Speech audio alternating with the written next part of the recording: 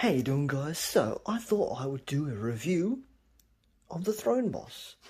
So, let's have a bit of a look for you. We have a Velcro strapping for a set of headphones, which really works well because if you're gaming and you need your headphones, they're right there. We have some cool extra large pockets or 2 pockets.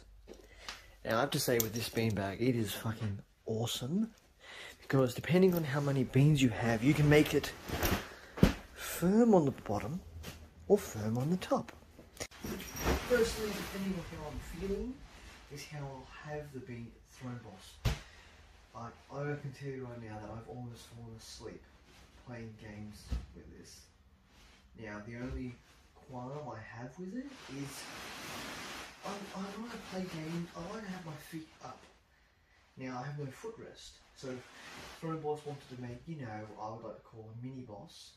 That'd be fun. That'd be bloody awesome, you know, a little footstool for us to sit our feet. But they don't, so I went out and I bought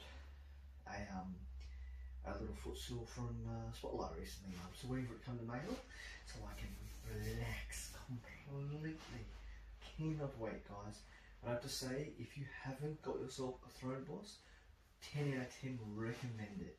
I mean, the only annoying thing about this beanbag is that you have to put beans in it, and I'm still finding beans in my gaming room now, because putting beans in a beanbag, it's a little annoying, but that small, tiny, insignificant qualm, doesn't even matter now. So I recommend you, go check out Throne Boss. Get yourself a gaming beanbag because they're 100% underrated. Before I used this, I was really a bit and as soon as I used it, I was just like, oh, best ever gaming beanbag chair. Get yourself one.